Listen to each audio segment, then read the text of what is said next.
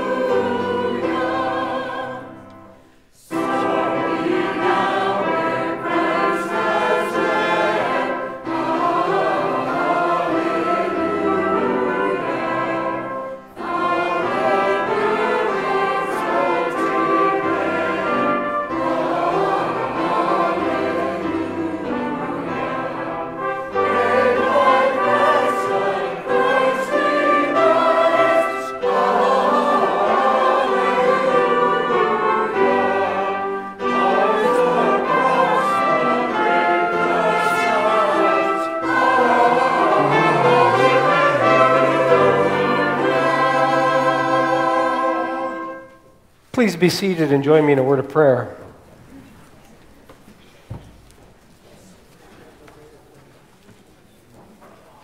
How beautiful, how empowering the energy of those ignited by a dream. How filled with life and song and passion. May we catch the joy and awe that swept up their hearts long ago and cast them toward a more beautiful tomorrow. And may we know, even in our darkest moments, the hope they experienced. May it draw us into a harmony, filling us with a passion all our own.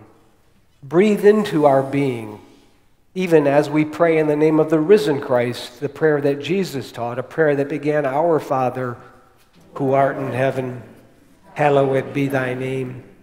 Thy kingdom come, thy will be done, on earth as it is in heaven. Give us this day our daily bread, and forgive us our debts as we forgive our debtors. And lead us not into temptation, but deliver us from evil. For thine is the kingdom, and the power, and the glory forever. Amen.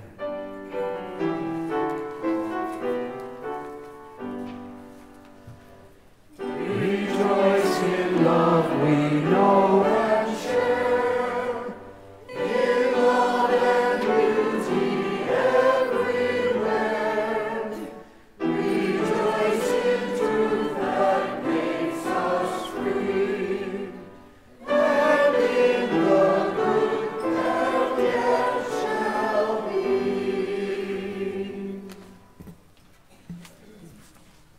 Mark 16, verses 1 through 8.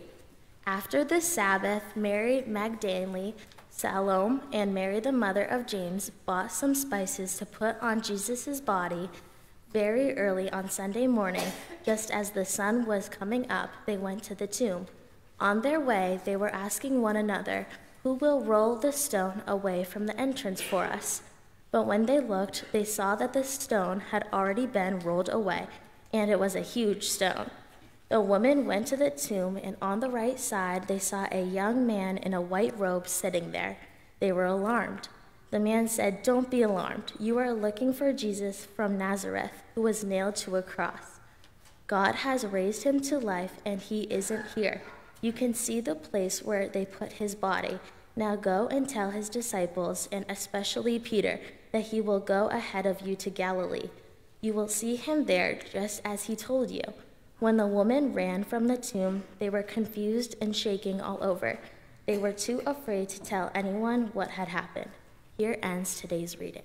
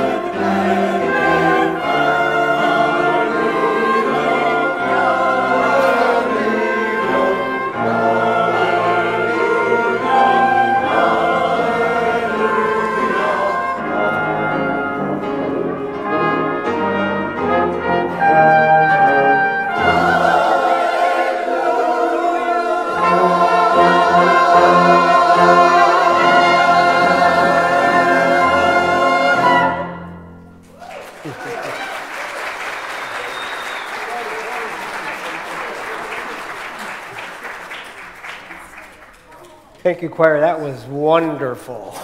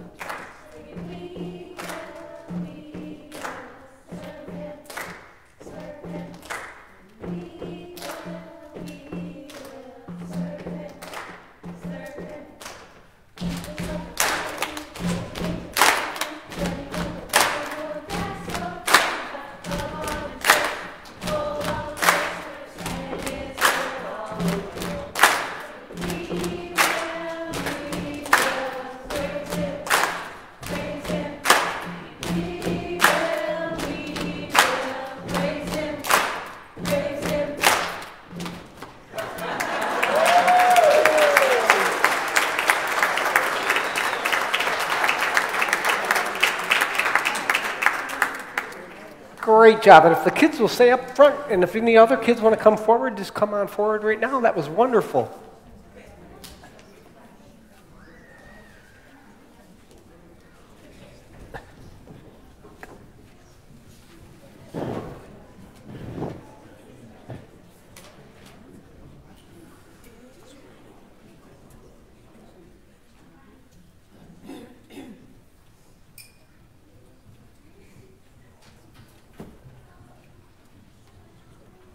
Good morning.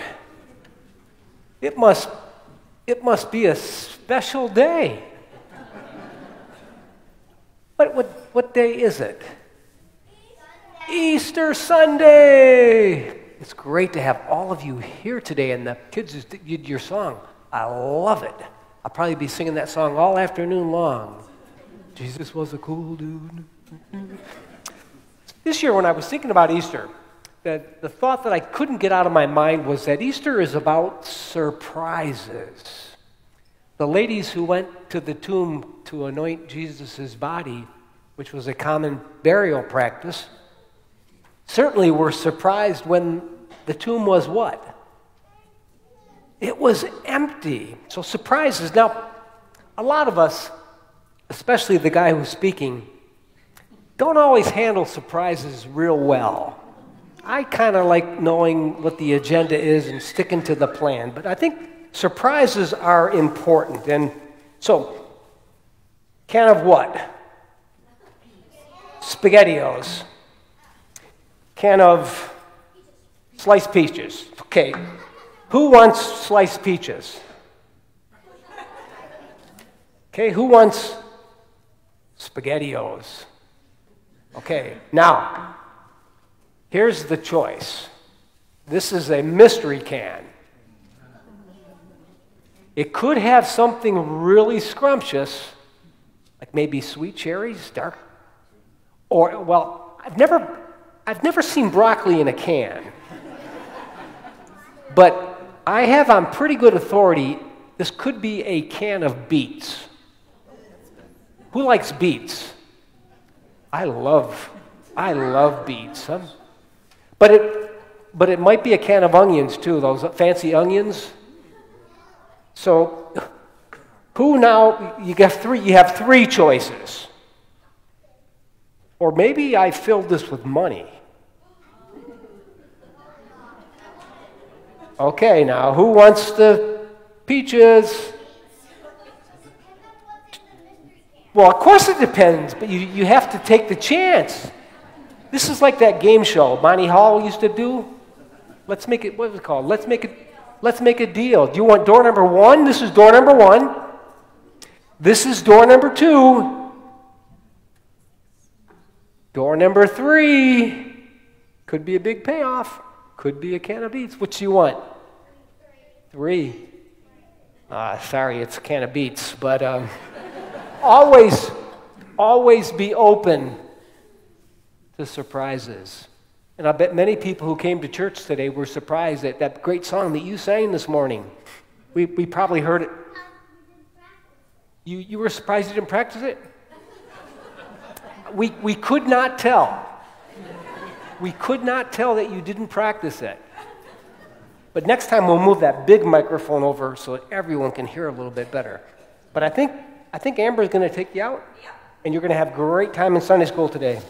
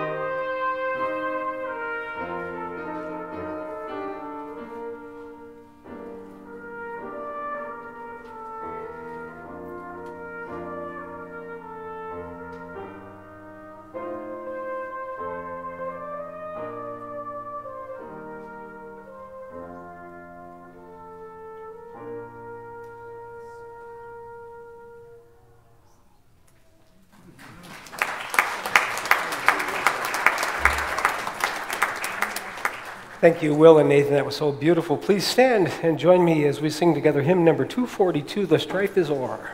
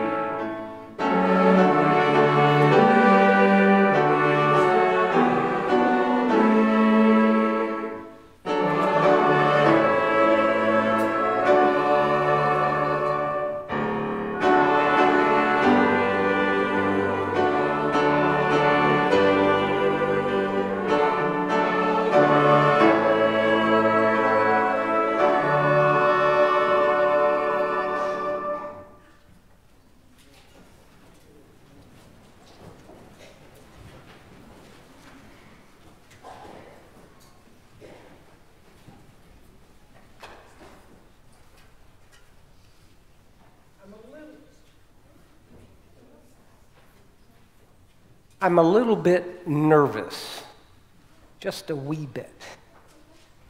Not because all of you are here, because it's Easter, but because I'm going to try something I've never tried before. I know most of us, myself included, don't deal with change too well. And I debated kind of running the idea by Stacy and the deacons to get their permission. But what the heck, I said to the kids, Easter is about surprises. Of course, most of us sit in the same pew every single week. We never try anything new or novel. So I did think about trying to clear this with someone above my pay grade. It's not the normal way to begin an Easter sermon. But whether you like this idea or not, the good news is that in about 12 minutes, it'll be over and you'll be on your way to the Easter brunch. But if I'm lucky, this might become a tradition, right alongside some other great traditions like Gilford Old Home Day and our Christmas fair. So take a deep breath. Unbuckle your seatbelts and get ready. You see, now, I'm stalling a little bit because I am a little bit nervous, but in a year's time, you have to listen to me preach for about 9.5 hours. It's a lot of time, isn't it, to listen to this guy talk? Fortunately for you, they're broken down into 10 or 12-minute segments, so they're manageable. But still, it's a lot of me talking, and when it comes to Easter, most of you probably already know what I think. I've been doing Easter sermons. This will be my 23rd Easter sermon. And I'm always tempted just to recycle an old sermon on a day like today. But I want to try something new. I had Melissa print all of the names of the people who come here regularly. And then I added a few as I saw people come in. And I'm just going to pull out 3 or 4. We'll see how it goes. And if you're visiting from Pembroke, don't think you're off the hook. Your name could be in here. But just share a thought, Easter in your own words. If someone were to ask you, what does Easter mean to you, what would you say? Certainly you wouldn't say, my minister thinks. And don't worry about being too articulate. I have lowered the bar when it comes to articulate. There's a wonderful poem by Mary Oliver that goes this way. Pay attention, then patch a few words together, and don't try to make them elaborate. This is not a contest, but a doorway into thanks. So remember, when you come forward, it's not a contest. We're not trying to impress anyone. Just patch together a few words. Okay, are you ready? Everyone ready? Okay, let's see.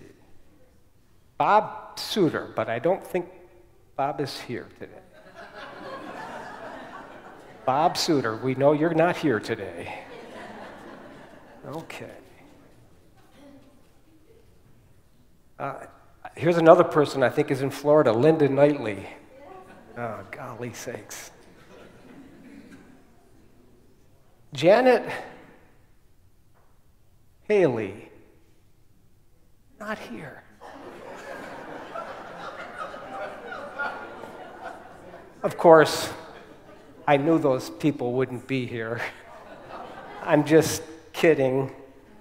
I wouldn't spring something like that on you without warning, but now you are warned. So next year, there probably won't be half as many people here. But if I were out there in the pews, I am certain I would have been experiencing a lot of different emotions the last few minutes, most of them not positive. But that's exactly what the women who went to the tomb experienced. They went there trembling and bewildered. And then they fled the tomb because they were seized with fear. They were told to pass on the news that Jesus would meet them in Galilee, but they said nothing to no one because they were filled with fear. When it comes to human emotions, not much has changed the last 21 centuries. And it's hard for most of us to think outside of the box. But Easter is definitely a day that invites us to do that. And Easter Sunday is a day we are given permission, despite what goes on in the world, to shout, "Hallelujah, he is risen." But maybe with all that's wrong with our country and our world, maybe we're plagued by worry, not feelings of joy and happiness. So on a day like today, it is perfectly appropriate to ask ourselves, does Easter still mean anything to anyone? Or is it just a gay day for families to get together? And if we want to find meaning and perhaps a doorway to hope, where do we begin? I think we begin right where those ladies began. Bewildered and baffled and confused, worried and fearful. And if that's the starting point, then most of us are exactly ready for Easter. For all of us know something about those emotions. The one looking for affordable housing in the Lakes region sure does. The couple whose marriage is about to crumble. The single mom or single dad struggling with childcare, struggling to pay their bills. The retired couple who anticipated the golden years but can't afford their property taxes. The young person who has realized his sexual orientation is going to completely rock his family and turn their world upside down. The teenage girl crossing her fingers, hoping that she might not be with child. Yes, every single one of us knows something about being fearful of fear and worried, not knowing where in the world to go or to whom to turn. And before we can ever experience authentic joy, we have to come face to face with death and despair. Primo Levi tells the episode from one of the Nazi concentration camps that he was a survivor at, Primo Levi. Close your eyes and kind of picture this as a large pile of corpses. And the death squad is sorting out the tangle of corpses. Their task was to wash these bodies and then take them to the crematorium where they might be disposed of. But amid that huge pile of bodies, they find a woman still alive. They're completely startled and stunned. They're prepared to deal with death. They're not prepared to handle life. Like the women in the gospel, they're seized with fear. They don't know what to do. In an act of courage, they take her body, they clean her off, they warm her, they feed her. And in time, not only is she brought back to life, they are transformed by her life. That is, to me, what Easter is all about. In a world of death, in a world of despair, every once in a while, we are confronted with flickers of light that gets through the cracks we work so hard to hide and pretend are not there. But the cracks are there. And if we allow the light, it will transform us. For me, the miracle of Easter is never about something that may or may not happened a long time ago, but about tapping into the life source at work in the universe right here, right now. The English poet Sidney Carter wrote a wonderful little poem called The Present Tense. Your quoting hearsay is not evidence. Give me the good news in the present tense. What happened 1900 years ago may not have happened. How am I to know? The living truth is what I long to see. I cannot lean upon what used to be, so shut the Bible up and show me the Christ you talk about is living now. That's what it's all about. Living open to the Spirit of the crucified Christ, so that the Jesus we talk about in places like this might be seen and experienced in the world. The French existentialist Albert Camus, hardly a Christian, but he wrote these beautiful words. In the midst of the winter of life, I finally learned that there was in me an invisible summer. That is Easter, an invisible summer. Easter isn't about dead men walking, but a spirited transformation in this world. And I believe that because I have seen people, some of them right here, who have discovered that invisible summer in the midst of winter, who have been called from despair to the possibility of new life. People who refuse to be imprisoned by the past and its long hatred, who have stepped out of their fear, the tomb of their fear, who refuse to be gripped by the season of winter.